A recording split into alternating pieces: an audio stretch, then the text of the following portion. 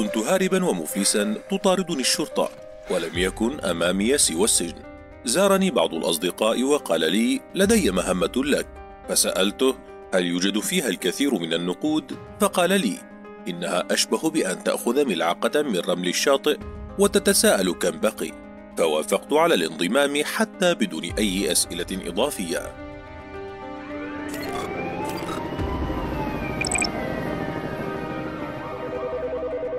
عندما قالوا لي أن البنك المركزي قد سرق، اعتقدت أنهم سرقوا آلة الصراف الآلي، فالبنك محصن بشكل كبير ولم يجرؤ أحد على سرقته من قبل.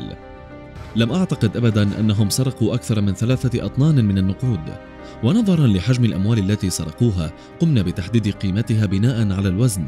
لو كان فيلما أو قصة أو رواية لقلت في نفسك: ما هذا الغباء؟ كيف يمكن أن يحدث ذلك دون أن يكشفهم أحد؟ إنها في الحقيقة قصة لا يمكن أن تكون واقعية. لقد فعلوا المستحيل.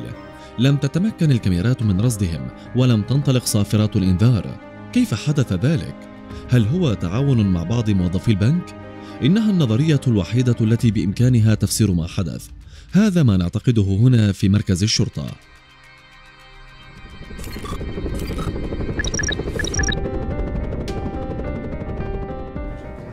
قمنا باستئجار منزل بالقرب من البنك، وافتتحنا شركة خاصة بالعشب الصناعي. أخرجنا في اليوم الأول شاحنة كبيرة من الأتربة. أثار ذلك شكوك الناس، لذا بدأنا بتعبئة التراب في الغرف. كل شيء كان مخططا له منذ البداية. في بداية الأمر حفرنا نفقا بعمق 3 أمتار، ومن ثم بدأنا بالحفر نحو البنك. كان طول النفق حوالي 73 مترا. هناك رجل يحفر بمجرفة صغيرة، ورجل آخر يقف خلفه مهمته تعبئة التراب بأكياس، وهناك رجل آخر يقف خلفه يسحب الأكياس للخارج، وشخص مهمته تدعيم النفق بألواح خشبية. كما استخدمنا نظام تهوية بالمراوح، ووضعنا أنابيبا لتوفير المياه وخطوط الكهرباء وخط تليفون للتواصل بين البيت والنفق. أخرجنا النقود عبر أكياس، وكل كيس يحتوي على 500,000 ريال برازيلي. قمت بعد الأكياس التي أخرجناها، كانوا 350 كيسا. لم أصدق أننا تمكنا من فعلها. لقد أردنا تحطيم الرقم القياسي لأكبر سرقة في التاريخ، والذي يبلغ 100 مليون دولار. لكن كثرة النقود التي أخرجناها جعلتنا نشعر بالإشمئزاز، وقلنا أن هذا يكفي. ولكي نخرج النقود من المكان تقاسمناها، حيث حمل كل شخص حوالي 100 كيلوغرام، ليكون مجموع ما تمت سرقته أكثر من 3 أطنان. سرقة القرن: السطو على البنك المركزي البرازيلي.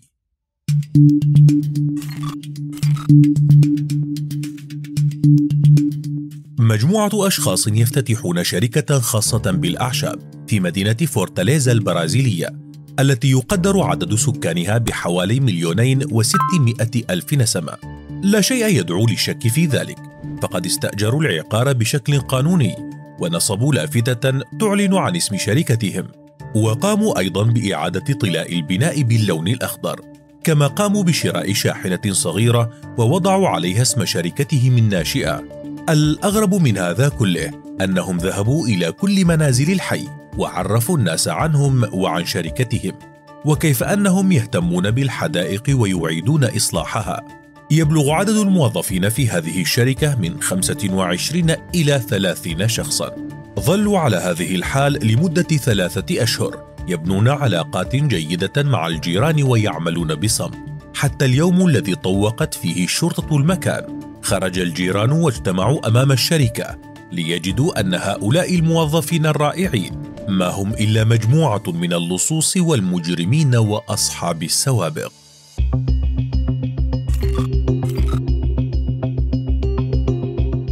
شاب يدعى لويس فرناندو ريبيريو، يبلغ من العمر 26 عاما.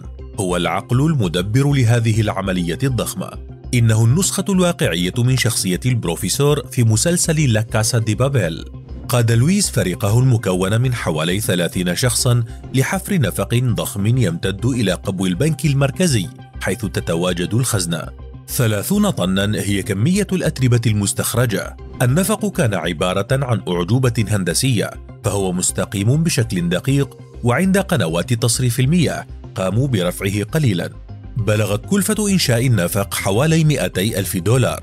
قاموا بتقسيم هذا المبلغ عليهم، فكل شخص دفع 15,000 ريال برازيلي حتى قبل أن يبدأوا العملية، وذلك لتغطية النفقات لمدة 3 أشهر كاملة. وفي مساء يوم السبت وصل اللصوص إلى الخزنة بعد أن اخترقوا جدار الخزنة المعزز بالإسمنت والفولاذ. وصل وزن الأموال التي استولوا عليها إلى 3 أطنان ونصف.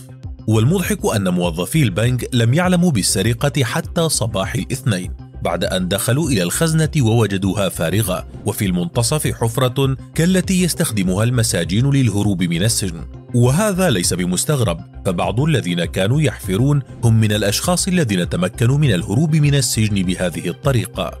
أحدثت هذه العملية صدمة كبيرة في البرازيل، واستفزت الأجهزة الأمنية في البلاد للقبض على اللصوص.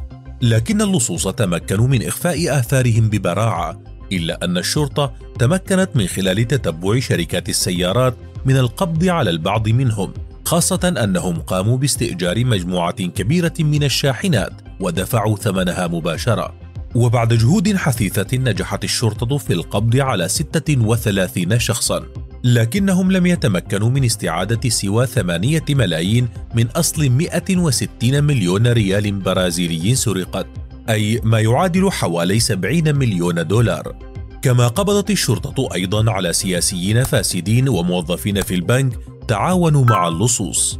ومن تمكن من الهروب واجه مصيرا أشد سوءا، فقد تعقبت العصابات الكبيرة في البرازيل هؤلاء اللصوص وقاموا بخطفهم، ثم طلبوا منهم فدية كبيرة، وكاد ينتهي ذلك الخطف في النهاية بالقتل. وما زال الناجون منهم إلى اليوم مهددين إما بالخطف أو السجن. يقول أحد أفراد الشرطة أنهم وخلال بداية التحقيق حاولوا كثيرا البحث عن حوادث عنف ارتكبها هؤلاء اللصوص خلال العملية لكي لا يتحولوا إلى أبطال أمام الرأي العام، لكنهم لم يتمكنوا من إيجاد أي خطأ في هذه العملية الحرفية التي دخلت التاريخ كأكبر سرقة في البرازيل، لكن نهايتها كانت مأساوية. ويمكن القول أنها القصة الحقيقية من المسلسل الإسباني الشهير لا كاسا دي بابيل.